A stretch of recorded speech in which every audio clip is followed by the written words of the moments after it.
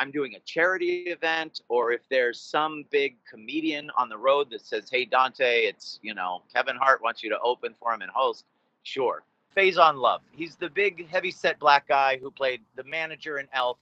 He played Big Worm in Friday. He's in a million movies. Yeah. Anyway, he and I went to junior high and high school together, and I show up to the Comedy Store, and he's sitting there as the bouncer, and I went, you're not 21.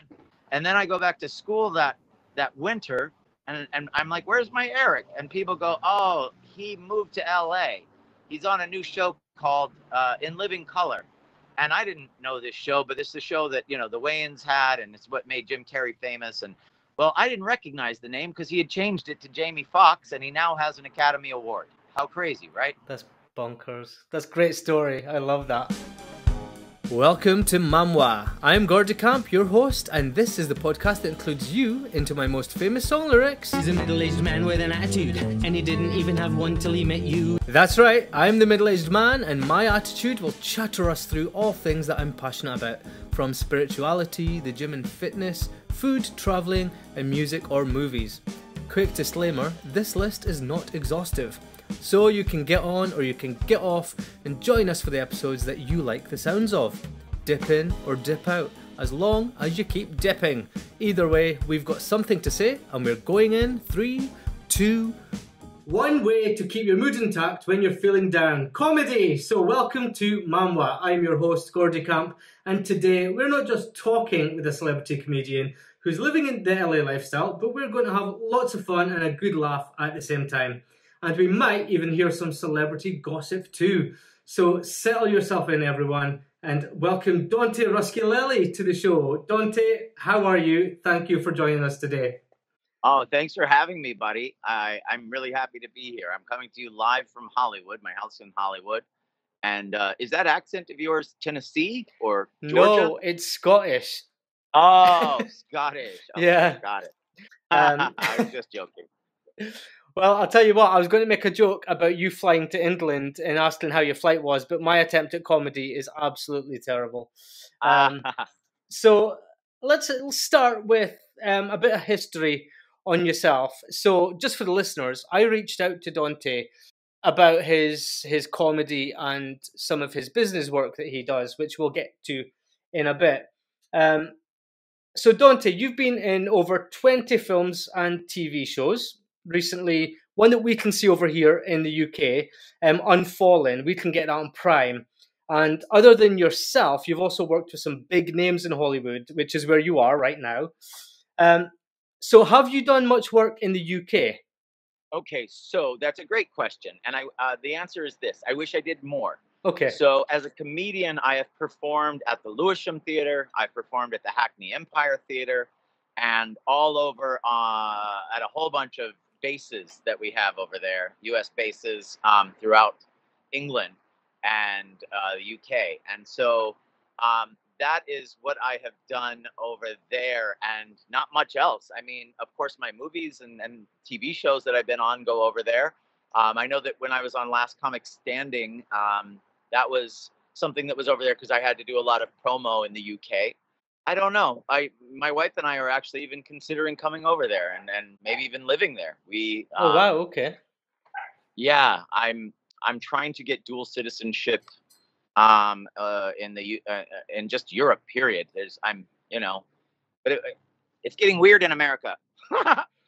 In what way? Well, politically, it's getting really weird. I grew up, where sure. People have different political views, but over here they're starting to turn into gang views. Okay. So it's like if you're with the red gang or the blue gang, you don't talk to the red gang or or whatever. And, we've got a convicted felon running on one side and no one's saying a word about it on that side. They're actually putting on shirts with him as a convicted felon instead of going, yeah, let's find someone better. So it's getting weird. So it's been celebrated rather than anything else. And then our neighbors, at first I was excited. They had Mexico had just elected a female president, and then you find out 37 people who ran against her were assassinated this year. 37, wow. And it's like, man, things are getting weird in North America. Yeah, sounds like it. If you move to the UK, have you decided which part of the UK you might move to? I don't know. I like London. I like to be in the big cities. I was born on a Navy base here in California, and Okay. I always dreamt of getting out, because there was nothing there. We had two-story buildings only that you had to walk up. I'd never even seen an elevator till my parents took me to a city. So I'm a city Bonkers. kitty now. I don't want to ever go back. Yeah. So whilst you're trying to get over here, there's thousands of people trying to get to LA. Right. Well, see, here's the difference. LA, it's great. And I'm not putting it down. And I love the weather here and everything else. For me, it's not about that or even the political stuff. I just feel like I'm at the point in my life where I go, wow, I don't have to stay in one spot anymore because the internet allows me, when I go on the road now, even as a comedian and I travel the world, I remember I was in Egypt making deals for some of my clients because I'm also a talent manager. Yeah. And so it kind of doesn't matter where I'm located anymore. And same with the actors. Like I have an actress I just took on as a client who lives probably near you somewhere. And she comes out here for auditions, but doesn't need to live here. Yeah. I think you're right. Like the internet plays a huge part now. And I think so many companies like transitioned to a completely 100% different way of working when the pandemic hit worldwide. Like You're telling bonkers. me, Yeah. like, all right, so as a comedian, I couldn't go perform. And then I have about 120 actors, celebrities, and clients that I was trying to find work for. And they're all wondering, what is Dante going to do? And the only thing I could figure out to do during that pandemic, since no one could leave, is get as many influencers and celebrities sponsorship deals because people still wanted to sell products. People were still buying on Amazon, and so that's what we had to figure out. We had to figure out lots of different ways to make money. And we did. We figured out doing online shows. And then, there's comics out there who have been a comic since the pandemic who have never performed live. Yeah. They've only done online shows. Isn't that interesting? It is. Yeah. But I've noticed a massive difference in like, what's the best way to put it is attention spans online.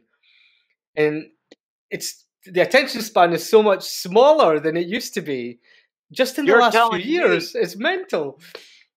You must watch these, your analytics on your podcast and go, what do you mean you watched for 30 seconds and then it dropped off? Or what do you mean you watched half of it and dropped off? It got better right at the half. You know what I mean? Yeah. Like I will post a 6-second or 20-second clip and I'll look at the analytics and it says dropped off after, half the time. And it's like, are you joking? It's a 6-second clip. Yeah. It's like 2 seconds, nah. Right. That's it. So, like, you've not been much in the UK with your comedy. So how about the US? How far have you been in the US? I'm assuming you go everywhere. Yeah, so out of the 50 states, I think that there are 2 I've never performed in. Wow, okay. And they just don't have a lot of comedy clubs in those 2 places. But yeah, I performed everywhere else. I was even just in Alaska 2 days ago performing, and that was fun and crazy.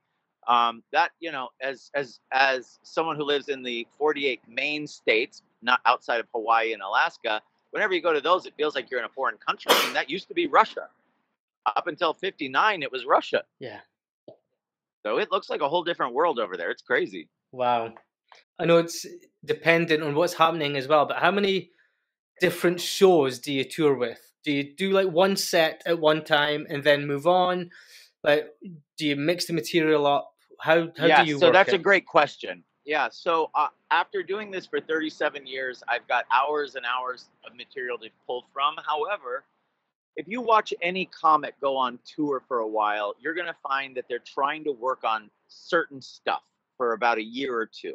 And so if you saw me, let's say 2 years ago, and you come back to my show now, you're probably going to see out of my hour-long show about 15 minutes that you recognize because I'm still working on it and I haven't let it go yet.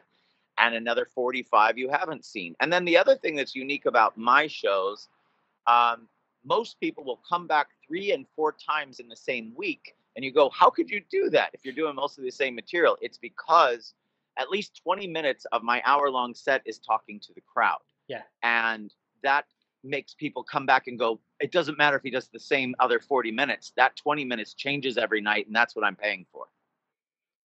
And do you MC as well? No, that's very rare because what's crazy is when you start out as a comedian, you usually are the host. You're Yeah, usually the yeah. MC. And then you move up to the feature spot, which is the second person. And then the headliner is the last person to go up. Once you become a headliner, it's real crazy. You never see your friends again because they're all headliners. And then you take off to Alaska, they take off to Nebraska, someone goes to England. And then the next week we all switch and we're somewhere else and you never see them again. And so the only time I host is if I'm doing a charity event or if there's some big comedian on the road that says, hey, Dante, it's, Kevin Hart wants you to open for him and host. Sure. But yeah, I mean, it's also a real skill, like I'm used to doing an hour, whereas these guys have to come out and be a powerhouse in 5 minutes. Like they have to get the whole crowd rallied behind them. It's a tough job. Anyone who's a good MC, sometimes I'll pay them more than I will the middle spot. And like you're talking about headlining, which is a seamless link into what I was going to speak about next. Last Comic Standing. So it was NBC, and I don't know how easily accessible NBC is over here or was at the time. But tell us a bit about what was that process like as you were going through it. Were you already headlining? Was that kind of a lead into your headlining? That's a great question. So yes, I had already been headlining, but I was not as big of a name as I wanted to be. I was on a show called Comic View on BET, which I know you guys also get, or at least got for a long time, because that's one of the things that brought me over there was my fame from BET. And I became like the most famous white guy on Black entertainment television in the 90s. And so then, white clubs also hired me and mixed clubs and everything else. But it wasn't until Last Comic Standing that it became international, where people were calling me from other countries and asking me to come over and do shows. And it was quite the experience. So the year I was on was the first year that the whole show went international. We ended up having two people from England. We had Gina Yashere and Matt. I'll think of Matt's name in a minute. But it was a crazy season. We had a guy named Doug Benson was on there. Amy Schumer made her TV debut on my season of Last Comic Standing. That's what made her get famous.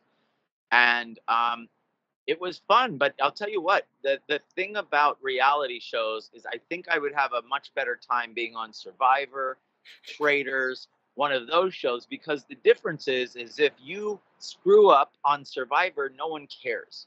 You know what I mean? If you lose a challenge, no one cares. If you don't do well on something, no one cares. But when it's your own act, people go, oh, he's a failure. Or, because if you have one bad show on NBC, they're going to show it. They're not going to like re-edit it to make you look better. Yeah. So you feel like you're going to have a heart attack the entire time you're on the show because everyone's stressed out. Because we've seen other people fail and their careers tank because of one show on NBC. And was there any kind of fallout from the show that you dealt with for a couple of years? I never had to deal with it, but I will say this. I feel like because there are game show rules, sometimes these TV shows figure out ways around those rules. So, for example, even though it's a game show and they have all these rules, when I first auditioned for Last Comic Standing, they tell you, okay, you made it to the semifinals. Then we film the semifinals, and now we know who the cast is because they pick 10 people. Once the 10 people were picked, we know that for 6 months, we're just sitting around waiting to film in the summer. Well, guess what? NBC starts putting out a commercial about Last Comic Standing coming this summer. They put a comic named John Reep and a comic named Lavell Crawford at the beginning of the commercial. They show all these other auditioners that aren't on the show because I know the cast. And then they show two other people, the same two people from the beginning, John Reep and Lavell Crawford, at the end of the commercial again. So they bookended it with the same two guys. So when you watch the commercial and then you finally see the cast, the only two people that are famous to you are John Reep and Lavell Crawford. So when me and Amy Schumer and Doug Benson would show up to a comedy club and the audience is out there greeting us, no one claps as we get off the bus. But the minute Lavell Crawford and John Reep, who were not famous at the time, they just happened to be in the commercial, when they got off, everyone's cheering and clapping. And guess who were the final two? John Reep and Lavell Crawford. So NBC picked them. They had their tricks and they made it go that way. Of course, there was a time where me and the other comedians did get a vote. We could have kicked them off. And I told everyone, we have to get them out of here. And no one listened. And Yeah. that's what happens. Then casting crews, producers, like they have the end goal in sight sometimes anyway, don't they? This is just the name of the game. They always do. Like before they even audition, they have an idea of who those final Sure. people are. You know how much I believe that? I can tell you. So when we filmed the semifinals, it's supposed to be 2 days worth. So you could watch it this week and next week, right? But we're filming it on the same day. And so on day one, they're going to announce 5 of us are the winners. And then that's how the show ends, right? And then the next day, they'll show the next people competing. They'll pick 5 more winners. And that's how it ends. So there's 2 tents. 2 trailers. Day 1 trailer and day 2 trailer. These big tents full of, comedians that are waiting around to hear if they won or not. So they say, we're going to pick 5 from tent 1, and then we're going to shoot day 2 and pick 5 from tent 2.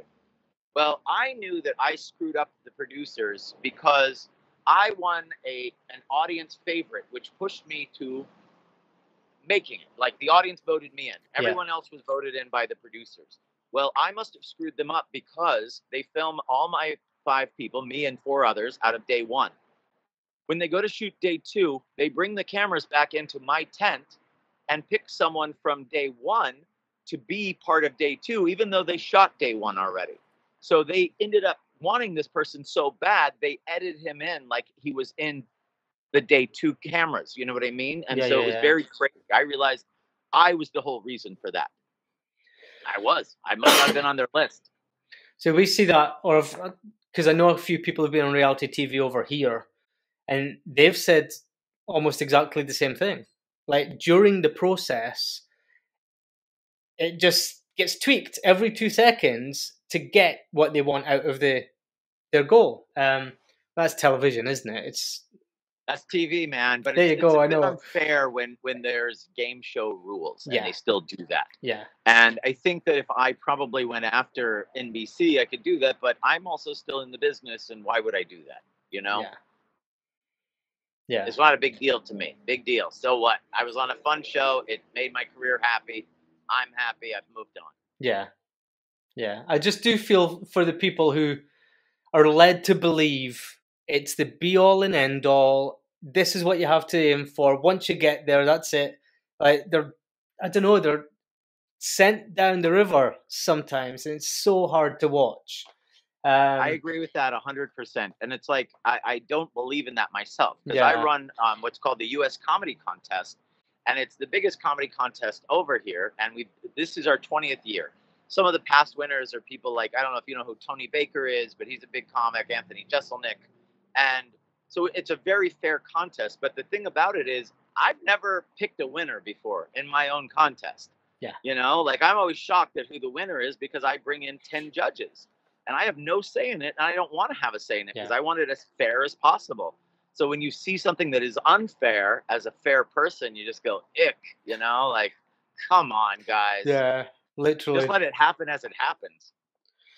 Okay, so my next question then is, you were already on the circuit, you were already a comedian, and you've got Golden Artist Entertainment. So you deal with a lot of Hollywood celebrities, big artists. I'm just going to name a couple just for our listeners. We've got Silky, Nutmeg, Ganache from RuPaul's Drag Race. Love RuPaul's Drag Race. Taryn Manning from Orange is the New Black. And one that everyone will recognize here, Perez Hilton, who started out back in my day when I was like just going through celebrity gossip. He was a Hollywood journalist, and he's like quite big and mainstream now. So in the background, whilst you're going through becoming a comedian, television, comedy, and then was your talent management agency already running in the background, or is that something that came after the comedy? So, well, both are actually going at the exact same time. So like I said, I was just in Alaska performing. I think a couple weeks before that, I was performing in Reno and Las Vegas, and I'm in Michigan this week, or no, I don't know where I am this week. Who knows? You'll figure it out. I'm actually at festival called Loons of the Lake in Minneapolis. Anyway, so here's what happened. I have been a comedian. This year is 37 years. I started when I was 15 years old. And when about 10 years ago, my wife and I were writing for Joan Rivers on a TV show called Fashion Police. I was writing and directing late night infomercials. Do you guys ever get infomercials over there? We get commercials. I don't know if All right, that's so the same. infomercials are late night things that come on here in America. I don't know how far they go, but there's something called the ShamWow. There's something called the Slap Chop. These late night little gadgets that they sell you for $20 or whatever. So yeah, I was writing, we get those.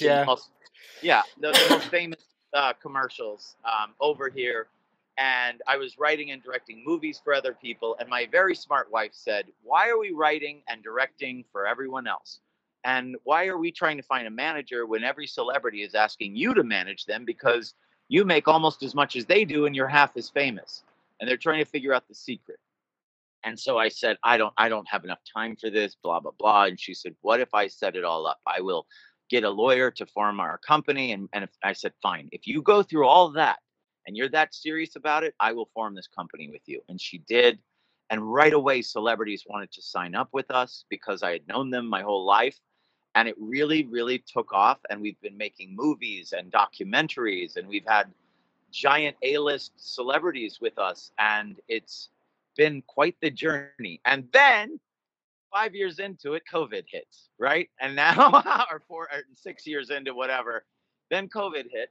So we went through years of that. And then, I don't know if you guys saw this news over there, but just last year, we suffered a full year of strikes. The Screen Actors Guild went on strike. The writers went on strike. So it was like between that and COVID, 3 of the years, we were almost out of business.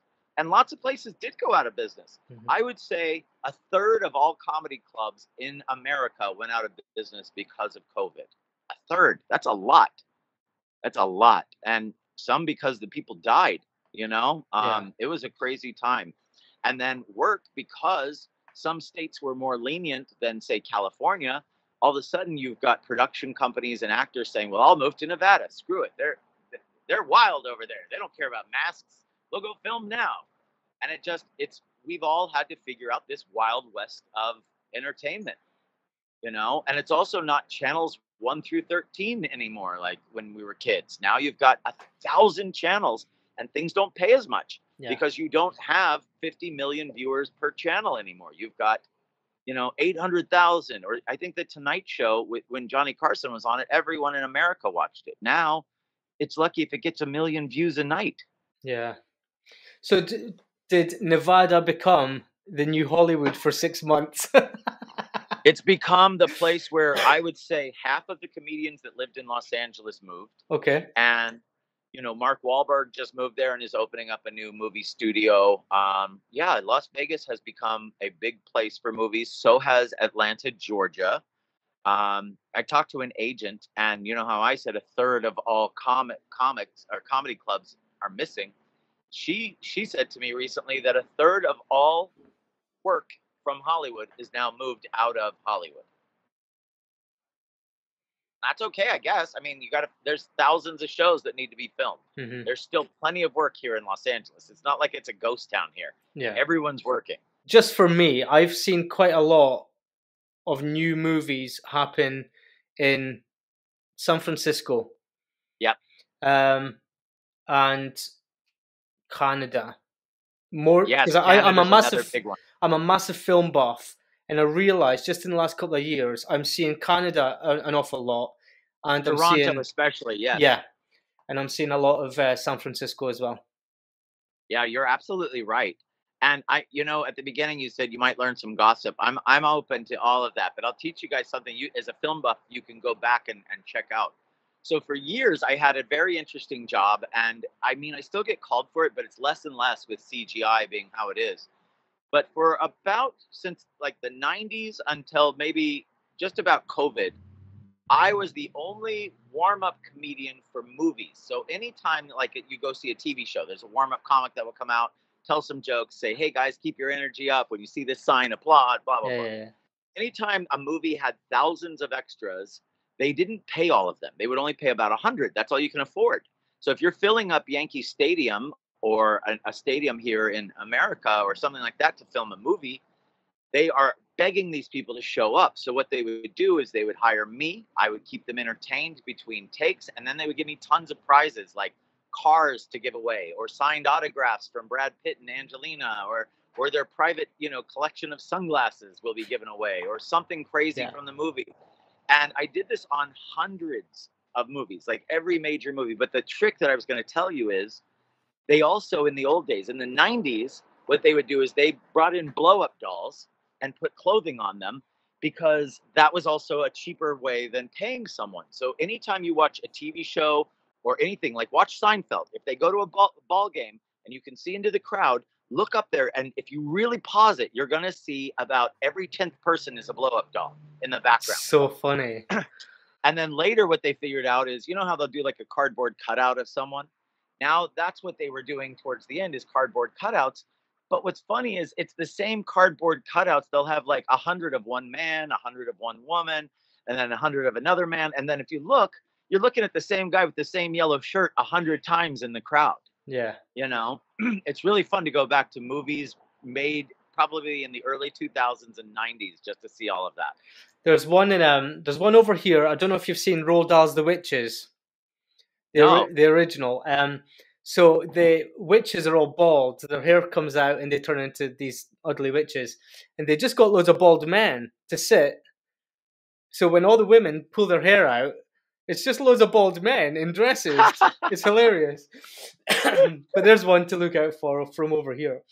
Okay, so that's brilliant. It didn't happen overnight for your management company, because you've got some really big names. So for people over here in the UK, some of our listeners will want to know, how do they make it when they come to LA as a fresh-faced wannabe? What do they have to do? Great question. So I can tell you the basics that you have to have, and they can write this down if they want. Every agency and every management company is going to say you have to be signed up on 2 websites. One is called Actors Access, and one is called Casting Networks. Casting Networks is mostly for commercials, and Actors Access is the big breakdown. So that is what your agent needs you to be signed up on, so they can send you out for the next Tom Cruise movie or Kevin Hart movie or whatever the case may be. So that's always the first thing I say. Don't come out here without those 2 things, and they're free to sign up. Don't come out here if you don't already have a good headshot. People come out here taking a selfie in front of like a window, and they go, "Hey, will you hire me?" And I'm like, "Are you joking?" So I always tell people, think of yourself as a brand like Coca-Cola and present yourself as such. If Coca-Cola wouldn't take some quick selfie and send it out to people as, "Oh, can we use this in my next commercial?" Why would you? Yeah. And then, I would say come out here, and the biggest mistake people make is they say, "I will give this a good 2-year try. And if that doesn't work, I'm out of here."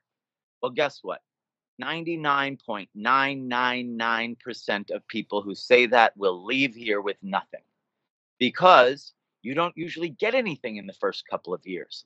You don't. And so you have to come out here with a plan, which is longevity, because the people with longevity are the ones that know everyone, that get work still. I mean, there's people who are still around from the 90s when I was performing who aren't even that good, but because they know everyone now, they get work all the time. And I'm not putting them down. I'm just saying, like, there's probably better people showing up to Los Angeles that could outdo them. But because of the longevity, they're still here. So don't give yourself a short goal. Plus, it's gorgeous here. I don't know. I don't even need a jacket. It's probably 75 degrees year round. It's come out here knowing that you want to do something for yourself that will take time. And if you have to do something secondary to make it happen, like wait tables or keep your day job, who cares? Yeah. Who cares? You have to have that in England. So what do you care if you have one here? Yeah. There's no, the only thing you have to make sure of is that if you have a job, that they're going to allow you to go do auditions. But today, here's something most people don't even know if you're not in this business. You don't have to show up for auditions anymore. They make it so easy. You film yourself at home now. So I get the script, and instead of having to memorize it in an hour and run to some audition and be like, I can memorize it at home, look right into the camera. If that one doesn't work, I hit start over. I do it 100 times, and then I send them something perfect, which I like better. Some actors go, oh, I want to be in the room. I have to be. They have to see my personality. Fine with you. But most actors would prefer not to have to leave their day job to go do it. They could film something even at lunchtime. Yeah. It's much easier. I love technology. Yeah. I grew up without it. And with self-tapes, I know over here, a lot of the agencies over here are saying, you've got until 5 p.m. on Wednesday. You get days worth of your time to get sorted. Like with an audition, you have those 15 minutes. That's it. That's it. Yeah, that's it. You don't even get 15 minutes. When you go in for an audition, you get 2 minutes. And if you skip one word or you flip out somehow or you just anything goes wrong, you're done. Yeah. They say goodbye. But you're right. The other way, you have 3 days to film it 1,000 times. Exactly. Yeah. Change your hair if you don't like anything you want. And so people complaining about that, I'm like, you're cuckoo in the head. A little bit. This couldn't be easier. I hear comedians complain to me. I'm like, hey, can you help promote the show? I don't have time to promote. Blah, blah. That doesn't work for me. I grew up in a time where literally in the 1980s, there was no internet. If I wanted people to come to my show, I would put a piece of paper on tables that said Dante's sign-up list. Please send me your address so that I can mail a flyer hoping that you show up to my show in 2 weeks. And I would have to buy stamps and envelopes. Stamps? And handwrite everything. What stamps? Right. And now if these lazy people can press one button and it goes out to 1,000 people. Yeah. So anytime someone's lazy in this business, I'm just like, poo-poo on you. That's it, yeah. Poo. So talking about your shows then, other than LCS, what is the biggest and best shows you've done in your career? Gosh, I would have to say that show that I did on BET called Comic View was really life-changing for me in the way that I was boosted to a fame level that I'm glad I don't have anymore. I was so famous from that because when I was on BET, I must have filmed 11 different episodes over 8 years. And they would air me almost every single day because they would show 4 different episodes a day, every day of the week. So like 10 in the morning, 2 o'clock, 5 o'clock at night, 11 o'clock at night.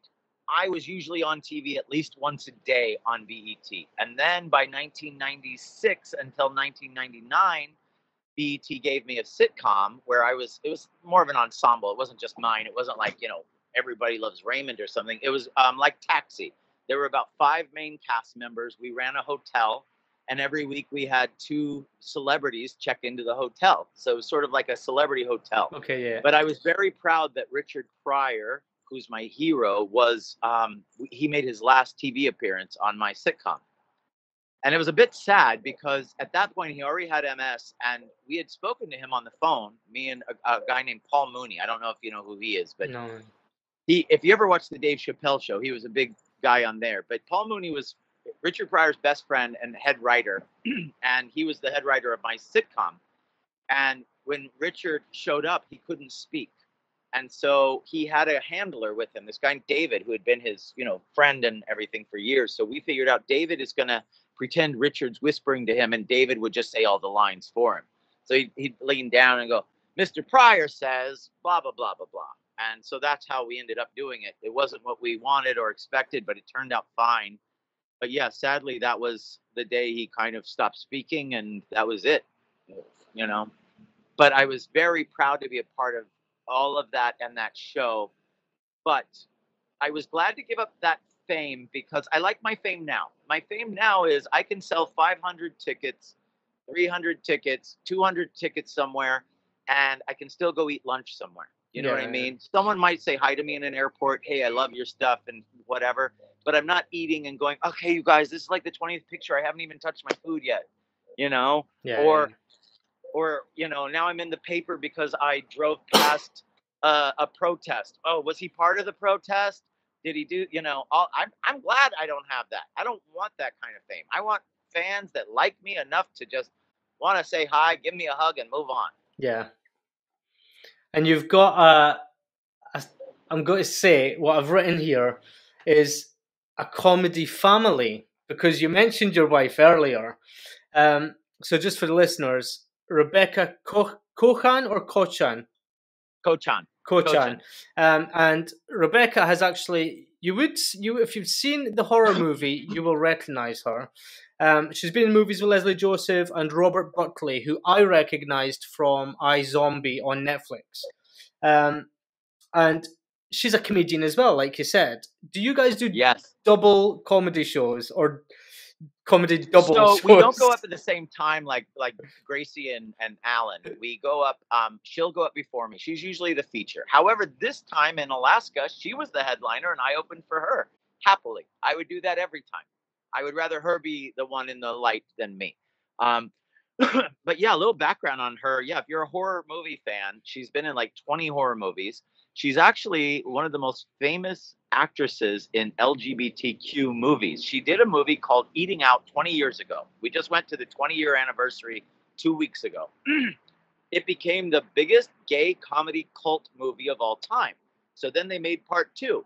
That one became the biggest gay comedy cult movie of all time. Then they made number 3. That became the biggest.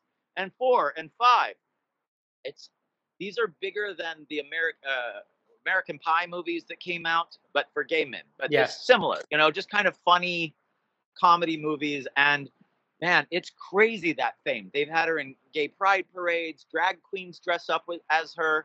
I mean, half of our gay clients are are clients of ours because they went, "Oh my God, it's you!" And now she's like, I mean, every time we see any gay celebrity, she's like, "Oh my God, that's so-and-so from Drag Race." And then they recognize her, and now they're screaming while she's screaming. It's really great. I'm so proud of her. Yeah. And when it comes to writing, I know have you self-produced movies? Am I right in thinking? And did you write that together? Yes, so we've written a bunch of movies. And some people have seen them. Like we wrote a movie and I directed it called Bro, What Happened? It stars Jamie Kennedy and Bobby Lee and Lorenzo Lamas and a whole bunch of other great people were in it. And it's basically Superbad meets The Hangover. It was these kids wake up after a party and bad things have happened and they have to figure out what happens before this guy's girlfriend shows up. So it's one of those kind of fun movies. But yes, we did a movie called House of Karma. It's a horror movie coming out that we wrote, she directed. Just tons, we've got a new documentary that I am still selling, so I don't want to pitch it too hard, but it's about a giant celebrity that got in trouble during Me Too, and I have hours and hours of footage, so can't wait to sell it. Can't wait to see it. Yeah. Great. Let me just... Can I ask you a question? Yeah, please do. So I'm very interested. Was COVID weird for you guys? Because over here, it turned political where people forgot it was a world pandemic. So they thought, even now, they're like, our doctor over here, his name is Fauci. And basically said, wear masks, don't go outside, don't, stay 6 feet away, blah, blah, blah. Now he's in front of our Congress because, oh, you made us wear masks and masks don't always work. And we still got COVID and we had to get vaccinations. And it's like, it was a world pandemic, you idiots. Like over here in America, I don't know how it is there. Like I said before, it's so gang-like that you meet people every day where you go, how's your family? I haven't spoken to my family since Trump was elected.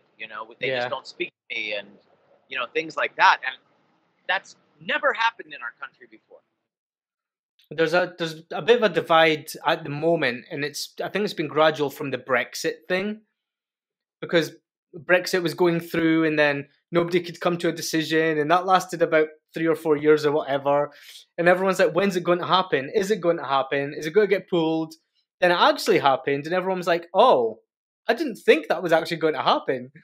It's just like there's constant 2 or 3 sides of society just going, nah. Nobody agrees on anything. People are idolizing people with money. Like I don't, but I noticed that if someone walks in the room and someone goes, oh, that guy's a millionaire, all of a sudden they're staring and pointing like this person is a celebrity. Yeah. Like, what is that? What? That's insane. That makes no sense to me. No, and do you know Because what? also in California, everything's so expensive. Everyone's a millionaire.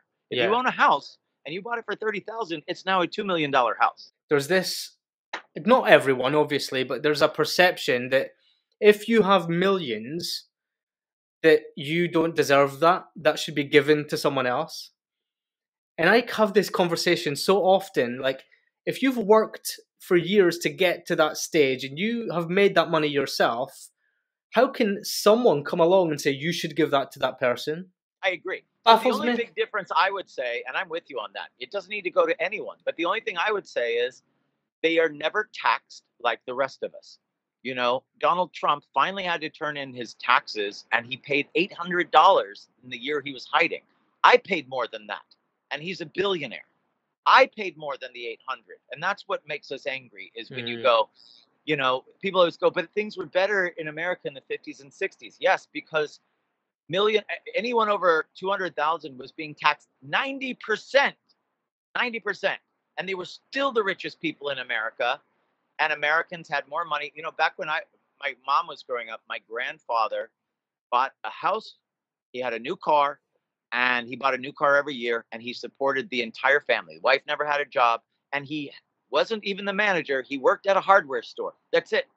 Just at a hardware store. And in the 50s, you could buy a house and cars and everything else. And now everyone I know has 3 jobs, and they're all going, oh my God, I can't afford my rent. I can't afford to live. We have to have 3 jobs. You know, it's disgusting what's happening. Yeah. Because of social media, people are afraid to talk about how they're upset about finances and things like that. Because everyone on social media, unless you're the consummate complainer, like some people are, or, oh, woe is me all day, everyone else is going, life's great. And look we went out today and we had this burger.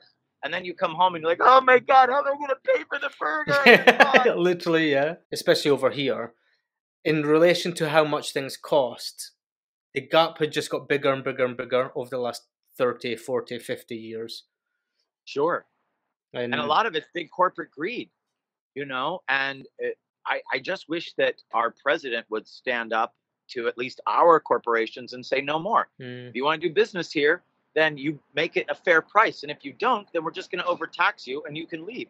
So let's bring it full circle. That's why we need comedy in our lives. And I've noticed comedy is booming right now because people are depressed all over the world and they want to hear jokes. I mean, that's how Charlie Chaplin became famous. The world was going crazy and he's the one making fun of it, you know, and making fun of being poor and making fun of Hitler and all that other stuff. You want to know something neat? I live in a house built by Charlie Chaplin. That is amazing. Outside. Yeah, I'll turn around and show you. So my house was built by Charlie Chaplin. I live right behind his Charlie Chaplin studios here in Hollywood, which are now the Muppet Studios. Oh, I love it. Yeah, so this house wasn't his. His house was a couple blocks away. I can walk to it from here. But no, he built this house as a bungalow to hold actors and to have them do their makeup and things like that.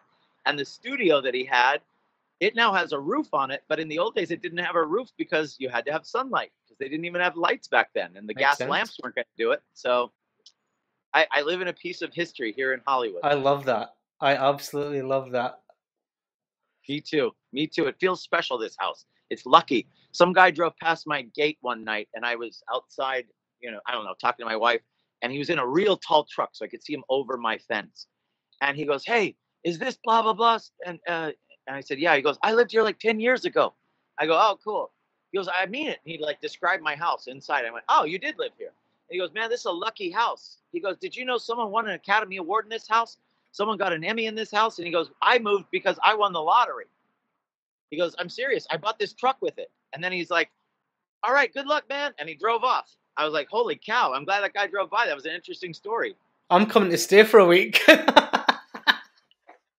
Yeah, I actually made all these signs out in front of my house, and one of them says it's the good luck house.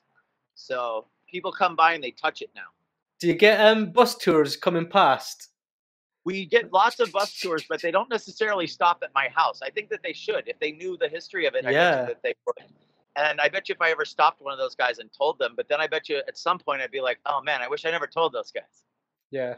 But my camera's movable. Do you want to see what I do? Can I show you something? Yeah, go on. So because I love tourists and I love Hollywood, I'm going to show you what I've done outside my house.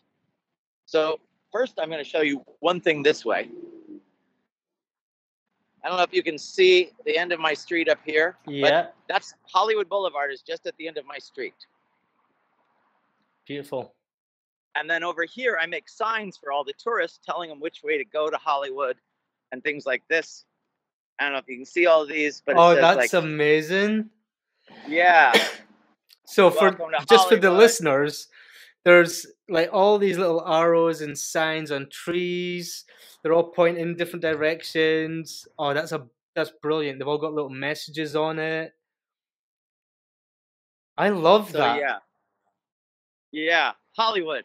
So I get a lot of tourists taking pictures of my signs already and figuring out, because it tells them where to go. All the signs say like Hollywood Boulevard, turn left here, go this way. You know who Mariska Hargitay is from Law and Order?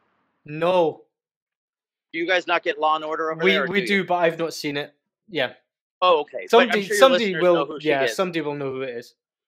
So she is a big actress over here. She's on Law and Order SVU, and her brother owns a gardening store right across the street from my house. So last week, she was there. We were just driving by. I was like, "Oh my gosh, there she is!" But that's Hollywood for you. That's brilliant. And did you go to university in LA as well, or was that? I went to university in San Diego, where I grew up, and it was called United States International University. And I'll give you another piece of gossip and trivia. I think this is where I was heading. Go on. I figured. So there was, all right, well, let's go back a little. So in high school, there was a guy, when I first started comedy, I was a kid, and I went to the Comedy Store, and you had to be 21 to get in, but I thought, I'll go there and see if I can run in and perform and run out. So I walk up, and there's this kid I know from school. Have you ever seen the movie Friday or Elf or any of those movies? Yeah. So his name is Fazon Love. He's the big, heavy-set black guy who played the manager in Elf. He played Big Worm in Friday. He's in a million movies. Yeah. Anyway, he and I went to junior high and high school together, and I show up to the Comedy Store, and he's sitting there as the bouncer, and I went, "You're not 21." And he goes, "Shut up. I look 50. He did. He always looked 50. He goes, "I'll tell you what. I'm going to tell them that you're, 19 and a half. That way you only have to wait a year and a half." And I was only 16.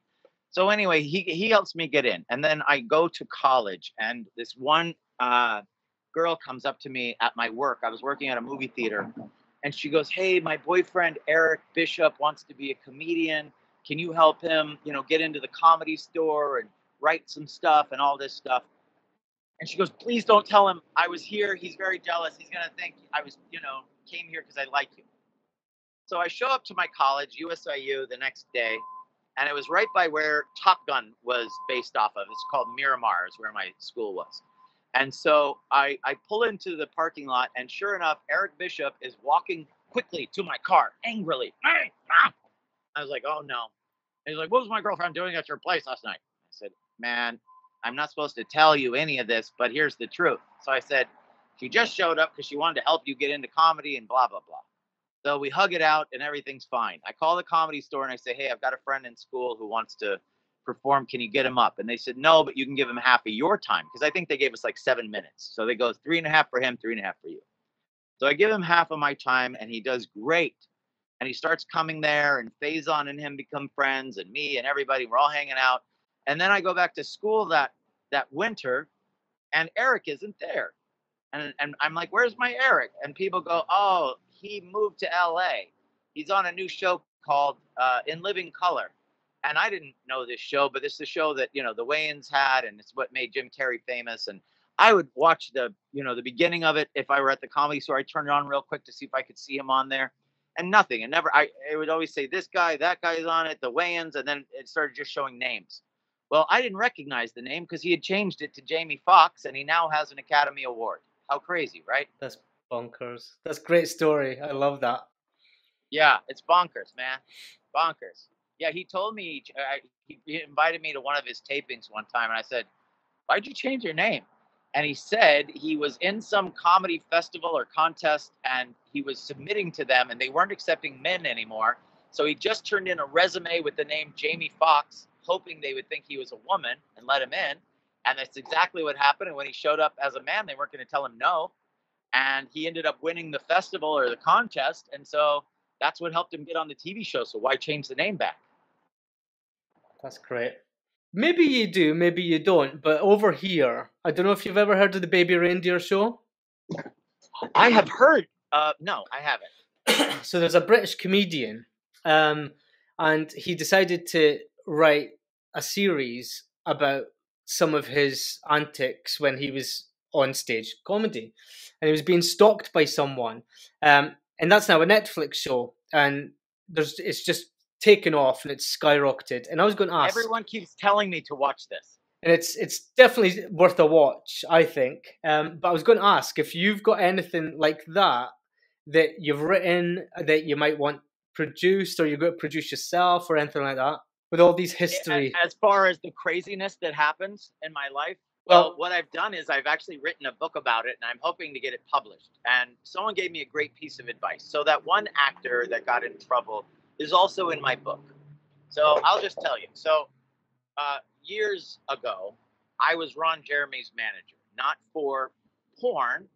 Do you know who Ron Jeremy is? I don't know. Somebody Will, yeah.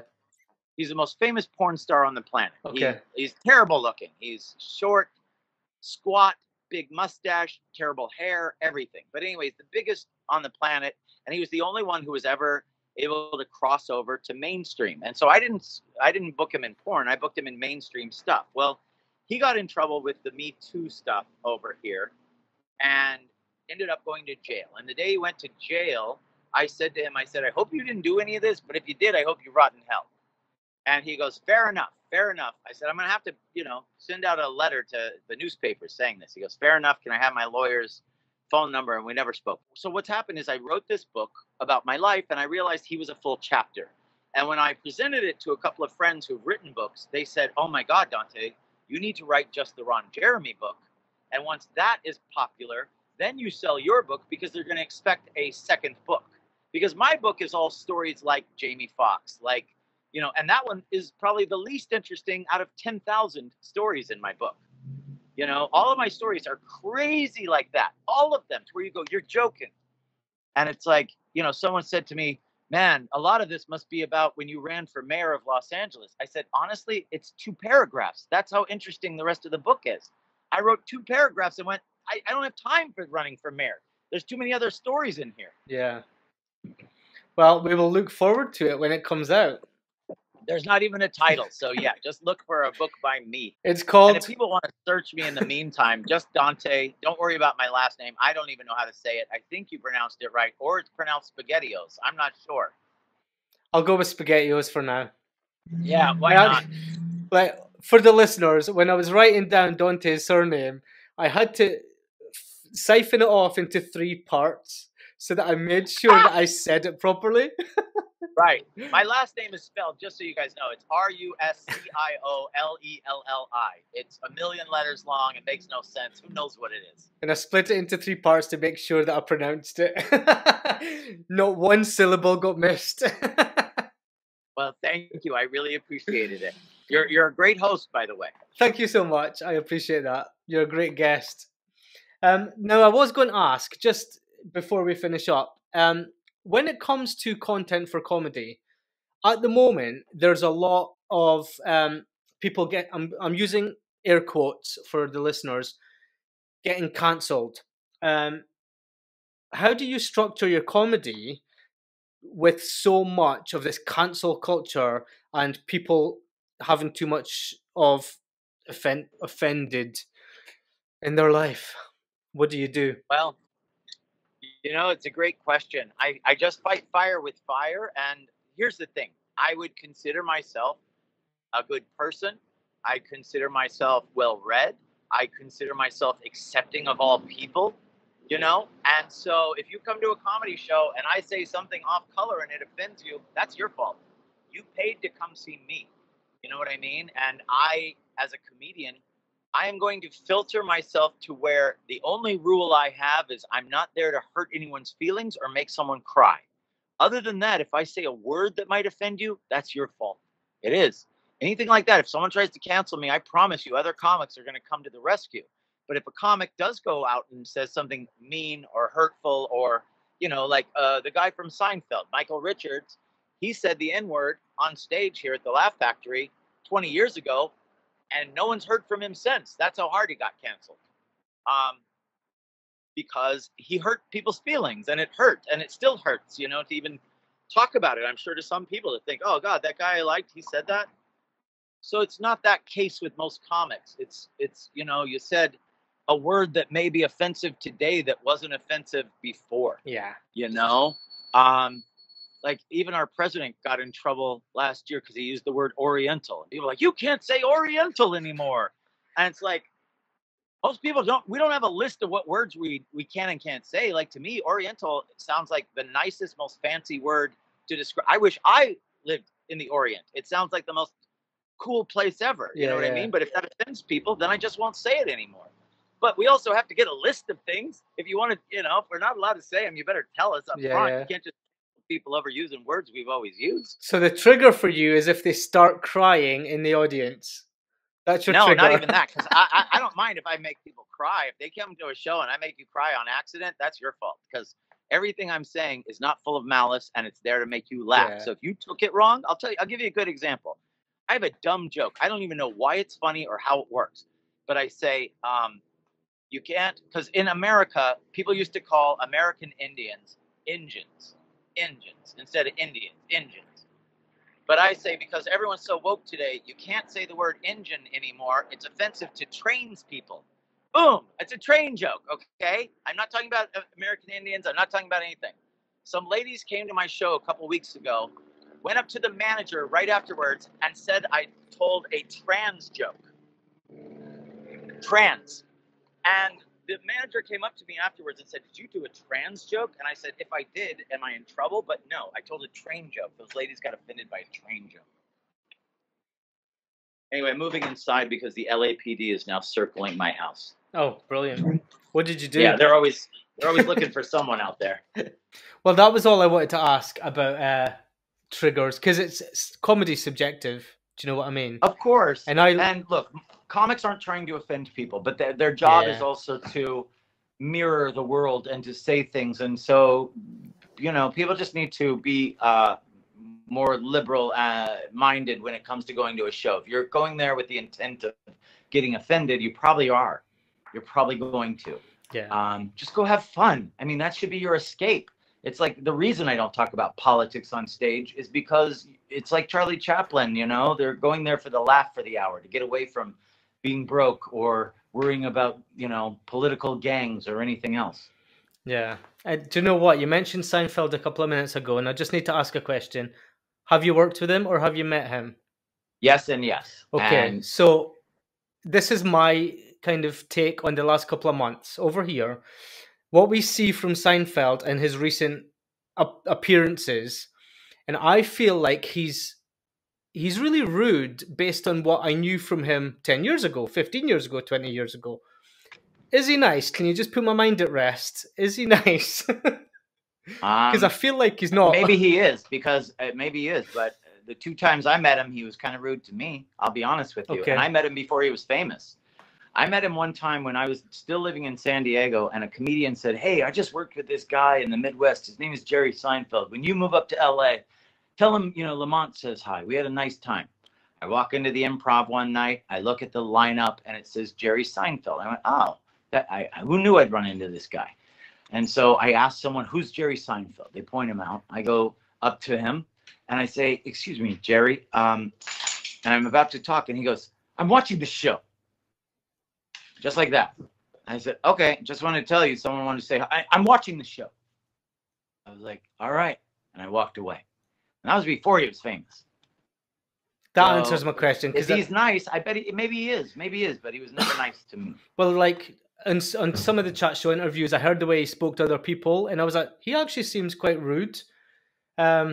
And I was just hoping that could have been. I bet he is. I'm sure he's been famous too long. And if he started off rude, why would he change when he got famous? Well, that makes sense. But yeah. Adam Sandler's probably the nicest guy in show business, just so you know. And why do you say that? Tell us why you say that. Because every time I've ever worked with him, he's always working with his friends. He's always nice to every fan that walks up. You know how I said I worked on all those movies? I probably worked on about 6 or 7 of his. And one time I was doing The Longest Yard. And you know those scooters you stand on? When those first came out, he had one of the first ones anyone had ever seen, right? And so he would ride it out to the set every day. And during lunch, I had a celebrity lookalike contest. And this one teenage kid looked just like a young Adam Sandler. And so he won a prize from me, right? And so when Adam came out after lunch, I said, hey, Adam, I want you to meet the guy who won the whatever. He's your twin. So I call a kid out from the audience. Adam comes over and he grabs my microphone, starts talking to the kid. And then he gives the kid his scooter. He goes, you want my scooter? And the kid goes, yeah, I'll drive it around. He goes, no, I'm giving it to you. Someone bring him the battery. And he like gave this kid the battery and the scooter. And he was just like that everywhere we went. Anytime, like if I had to say something to him, it wasn't like, oh yeah, I'm in a hurry, I gotta go. It was always like, yes. Yeah. Like and I've never heard a bad word about him. I love that. Me too. I love that. Me too. He's a good dude. Yeah. There's lots of good people in this business. Really. I'm sure that there's just rude people in every job. And there's people who get weird with power in every job. And so if they get this kind of power, it just exacerbates it. Yeah. And I've always liked to give people the benefit of the doubt and think if somebody is mainstream around the world, they probably get sick of people. And like you say, your level of fame has kind of lessened and it's more manageable. You don't get as annoyed anymore. So right. I would assume all of them should be angry because I would be if you just, you want that fame until you get it, until you can't go to the store, until you have to send people to go do things for you and nothing's easy. It's sort of like, I think we were reading that book by Prince Harry. And in it, this woman's like, well, let's just meet at this restaurant. And he's like, you don't get it. I can't just go meet at a restaurant. Yeah. And she's like, oh, I'm so sorry. Like I would hate that. Yeah. Yeah. I'm happy in my studio. I'm all good.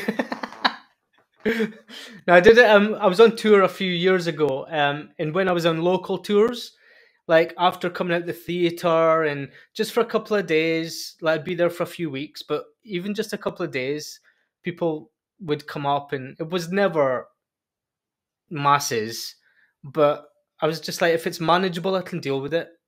It's nice to be nice, but it's also probably would grate on me. Like if it got any more, just right. I don't think it's good for people. I mean, especially like these reality stars, because that's total different fame. Now you're basing it on what they've really done bad in real life instead of just playing a bad guy on TV or in a movie.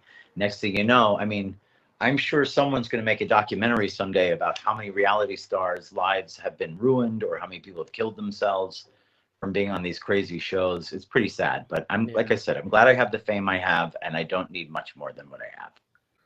Well done to you. You're doing great. You're doing great. I'm trying, my friend. Thank you. But you don't need me to tell you that. So tell us about what you are promoting coming up. What's going on with you? So if anyone wants to follow me, just so you'll find out when my book is and all those other things. I am Dante, Dante, the comic on all social media. My website is comicdante.com. My company is Golden Artists, plural, Entertainment, Golden Artists Entertainment. And I have 2 albums out that people can download. I have Dante Does Dallas, and I have another one called Dante's Divine Comedy. I named it the exact same thing as Dante Alighieri's book because I figured if I get enough college students accidentally downloading my comedy album, I'll be rich.